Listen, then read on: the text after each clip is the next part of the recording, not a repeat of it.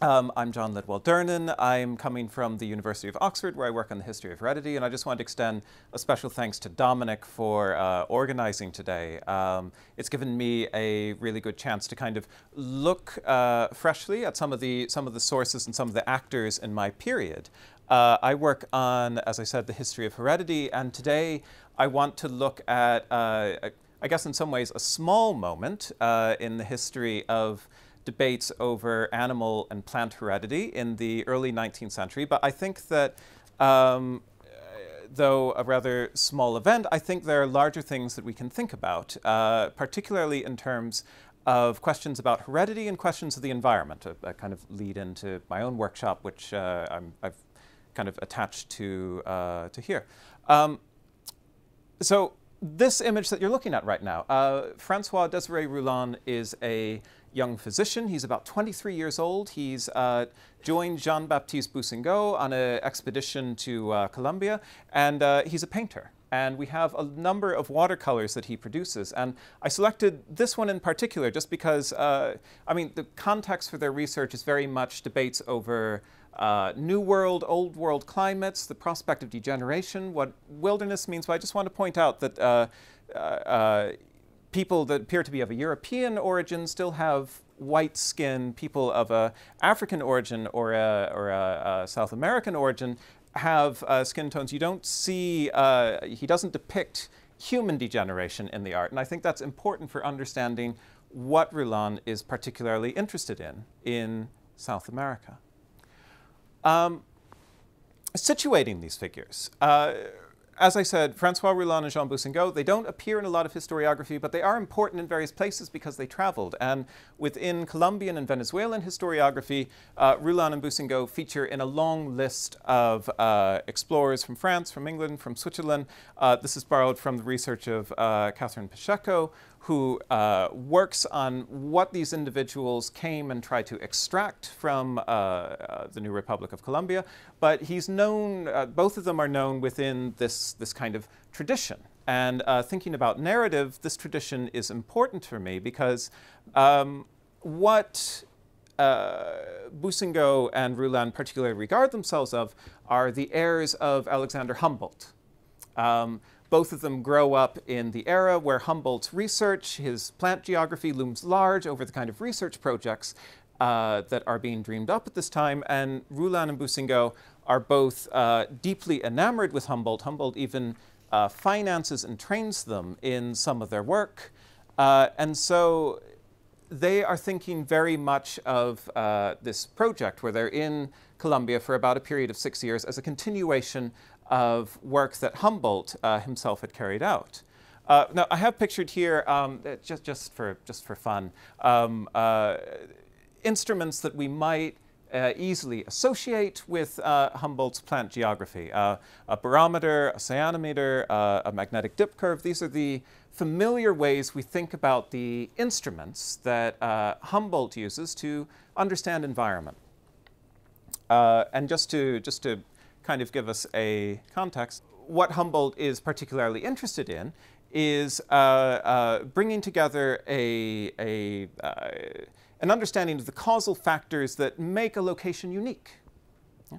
Altitude, barometric pressure, latitude, longitude. These are the instrumental ways we can understand what a place is and what causal factors are operating in a place. It's an early understanding of what the environment is. And if you've read Andrea Wolf's book on Humboldt, The Invention of Nature, right, this is integral to thinking about environments later in times, right? What factors are at work? And as is probably familiar to many people, Humboldt organizes various species according to where they're found by altitude. Altitude is particularly important. So, you know, at 513 fathoms, you know, we have boas, crocodiles, capybaras, etc. If we get up really rarefied, you know, we're down to llamas and not much else. Now, we generally view all of that as an interest in the environment. We're used to thinking of mechanical instruments as ways of understanding the environment in this period, right? These kind of methodological approaches to altitude or longitude. And what I've begun to wonder about are plants and animals. Are plants and animals ever serving as instruments for understanding what's at work in an environment?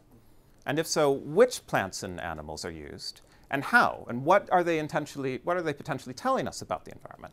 And just as a touchstone, this is Timothy Mousseau. He's interested in the Chernobyl environment.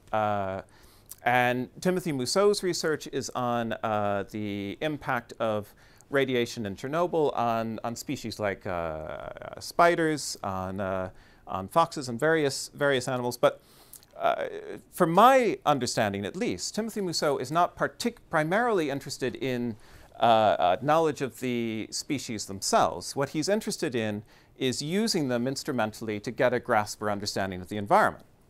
I think I'm right in kind of understanding what the narrative of his research is, what the focus is, its focal point. And I think that this way of using animals that are caught in a unique environment to understand something more about it has a wider history. And if we look at Rouland and Boussingault, we get a sense of that. Okay, so from here, I've kind of already talked about plant geography. I'll just hone in very quickly on what I think is important in this. Then I want to talk about the research projects of Rouland and Boussingault and try and really show you how they're looking at species that have been introduced either to South America or to Europe as a way not to take away a lesson about heredity or a lesson about degeneration, but to understand causal forces that are at work within these environments, right? How do animals as instruments narrate an environment and tell us something we couldn't learn through mechanical instruments? It's Humboldt. Famous essay published in 1807, right when Rouland and Boussingault are being educated. And this is the landmark work where plant geography is put forward. We've had a tour of these sample species and the idea of altitude. But importantly, what I want to hone in on here is that there are problems within plant geography that Humboldt flags, which could easily be slipped off. So, for instance, there are species that live up to 1 degree of latitude where we might expect them to continue, as in the case of llamas. Like they could, the conditions stay the same, but they aren't found above this degree of latitude. Why? And that's a problem within his theory. It's difficult to conceive in the case of the ostrich why the bird isn't found in the plains north of where it lives, right? There's terrain it could live in, but it's not there. And that's puzzling if you want to understand a relationship between species that exist in an environment and you're trying to use instruments to isolate why that particular species flourishes in that environment. Why aren't they everywhere? Some species have a really handy way of attaching themselves to a specific environment. Others are useless. Humboldt's not particularly interested in lichen. Humboldt says, their shape is as independent of climate as anything else, right? They don't fit, right? And that's important. Species that don't seem to have this way of shedding light on a particular location, on a particular environment. Not all species are useful in this way. Some don't fit.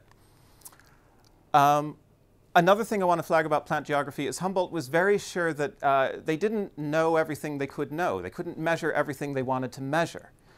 Instruments were getting better, but there were also things that, there might be things that we don't even know we could measure, but are important. So speaking in 1829, he says that, new instruments, I might almost say new organs, have been invented to bring man into more immediate contact with the mysterious powers which animate the works of creation. It's a very Humboldt sentiment. But the point I want to take away is that there's a sense that the mechanical instruments that are in the array are good, but they don't give us a complete picture of the causal forces at work. There's more everyone wants to know. So animals as instruments and focalization of the environment. Going through the work of Rouland and Boussingault, they hone in on particular features that I think can give us a guide to how they're viewing animals and plants within these instruments. And they're familiar anecdotal points that appear in a lot of writing at this time, right? They're interested in coloring, variations in coloring of cattle or horses or pigs that have been brought to Colombia. Particularly interested in that. They're interested in new behaviors, but they're also interested in changes in size and dimension. And they're interested in tying these to climate in places. And there's also a wider understanding that, I mean, within Humboldt's thinking, right, an environment isn't merely just the confluence of altitude and temperature and humidity. It operates as a whole, right? So there are lots of complex forces at work within an environment. That's what makes it such a hard thing to describe and understand. And seeing how a new introduced species responds to the environment provides a way to understand it. Okay. A quick discussion of what Rouland leaves out and where he goes, because after all, he is trying to cast himself as an early 19th, well, he's not trying to cast himself as an early 19th century explorer, but he's trying to cast himself as an explorer. And so reading his essays, you do get a sense that he's landed himself in the middle of nowhere. That obviously isn't true. It doesn't take much research to understand that he is spending a lot of time and drawing a lot of resources from one of the most intense cattle raising regions of Colombia. He's in the Cordilleras here in the province of Santa Mar. And there are about 25 or more large haciendas operating during the period that he is there. So it's a populated place. And there's a lot of cultivation and agriculture happening, lots of which he omits. Rouland isn't particularly interested in how they breed or how they manage animals. So a lot of this becomes omitted in his narrative. But what he does do is hone us in specifically about where he is as a researcher. So he gives us the exact coordinates of where he's looking at animals specifically, and he gives us the temperatures as well. So we are honed in proper Humboldtian fashion on one slice of geography. And what he publishes in 1828 are his findings, as much as he can gather, on domestic animals. European animals that have been introduced to this square defined by these coordinates and exposed to these average temperatures. Now, I said earlier that not all animals follow the rule of being affected, and that's true. So Rouland doesn't think that horses and donkeys have changed much. He thinks these are pretty much largely the same, and in his illustrations, this seems to hold true, right? The only thing he notes occasionally is variations in temperature of color. He thinks that they've gone kind of chestnut, but otherwise, you know, they are as you would have left them. What's different are hogs and pigs. They've gone a little more wild, and he's very careful to identify what in particular is changing. Ears become erect, color is rendered permanent, and the young have yellowish lines on a dark ground. So he's very interested in coloration changes in some of these species. And as he tells us, in some warm parts, the hog is not black, like that which I've described above, but red like the peccary in its early age, and that's the indigenous hog species. So coloration is particularly of interest to Rouland, and he singles out this species as having responded more to the environment, even if he doesn't exactly know what he wants to attribute that to. In some ways, that's not key to what the species tells him. Cattle. I think this is an image of an ox. I'm not sure. You can call me on that. But he tells us that skin is losing its fur, right? Animals are becoming almost entirely naked. And I think that's illustrated in how he depicts the ox in this picture. A little attention to agricultural detail here where he says, you know, it is usual to prefer a cattle that's a bit more like those used to in Europe than this kind of degree of change. But you know, there's a focus on the individual shifts. Horses, as I said, there's an interest in color being uniform, but you know, by and large, horses have stayed the same. So I think what we find in his work is a sense that animals provide a means of, some animals specifically, provide a means of identifying certain shifts in content and color. in hair quality. And I don't think that he's particularly interested in heredity.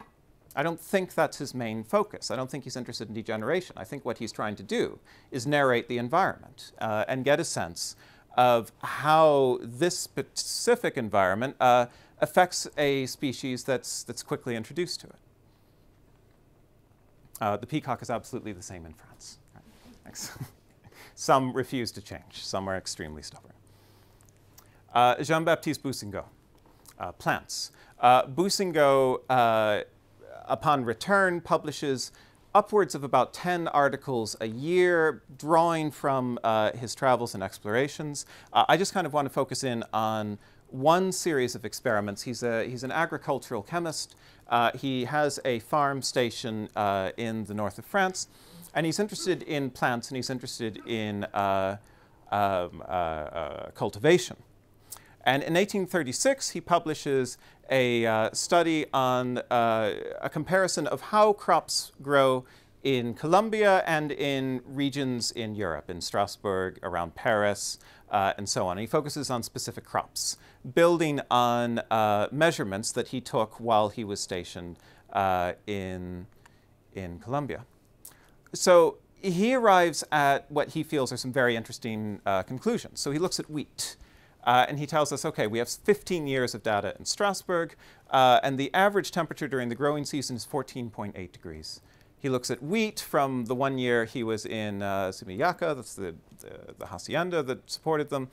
The average growth during the season was 14.7, and he notes that it takes wheat 10 days longer to grow. Now, that might not seem like a tremendous deal, but for Boussingault, that's extremely important. Because Boussingault says this is a European crop, and look, the median temperature during the growing season is almost identical. But there's this difference, which looms large on his mind, because he feels it points to an essential difference, which we don't understand just by looking at median temperature, which we don't understand within a normal mechanical instrumentation, what those would point to. There's a difference that looms large here, that emerges. He does the same with potatoes. He looks at Beckelbronn, he looks at Santa Fe, he looks at Pinventura, and he finds a similar discrepancy in how long it takes for potatoes to reach maturity in Europe as opposed to how long it takes them in Santa Fe to Bogota. And he tells us that it would be a great mistake to believe that plants which flourished in Europe between 20 and 24 Celsius would equally enjoy the same success in tropical climates. We can't view these environments as being equal. And the reason for that seems to be because he can take one plant, which he regards to be identical, grow it in both environments, observe the difference, and the difference speaks not to a change in the plants itself, but it speaks to an environmental difference that we haven't otherwise understood, right? It's a difference in environment that emerges from using the plants instrumentally. So some of the things I think we can take away. Certainly, Boussingault and Roulin are interested in acclimatization. Everyone is interested in that topic. But I don't think that's the focalization of their work. I think that, inspired by Humboldt, they are particularly interested in the mission of plant geography. I think that they want to understand environments. They want to really perceive causal works that are at play within these spaces. And by looking at animals and plants as objects of inquiry in their own rights during this period, they get a sense of what makes this geography unique, right? It adds to their knowledge of an environmental space, not so much to hereditary forces that might be at work, but a focus on the environment. And yeah, I think that that can help us look at a lot more of the work that was being produced in this era, where we've generally understood it in terms of degeneration or an interest in heredity, and those might be there. But I think there's also a theme, an interest in narrating and understanding environments. And I think that a lot of this literature ties into that research project, which we might otherwise omit or miss. Thanks very much.